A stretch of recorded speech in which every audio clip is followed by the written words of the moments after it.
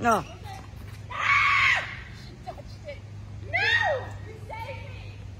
So, listen, what are you going to do in a match on that situation? You make the call.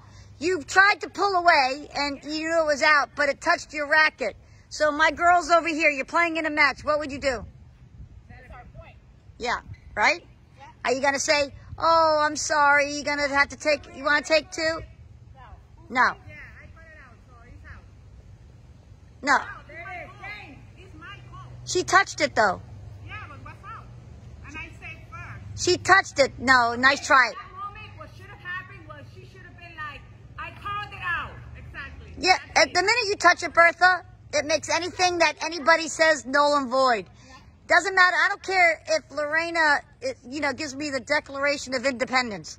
I'm telling you that the minute you touch that ball, the second it ticks you, touches you, you've lost the point.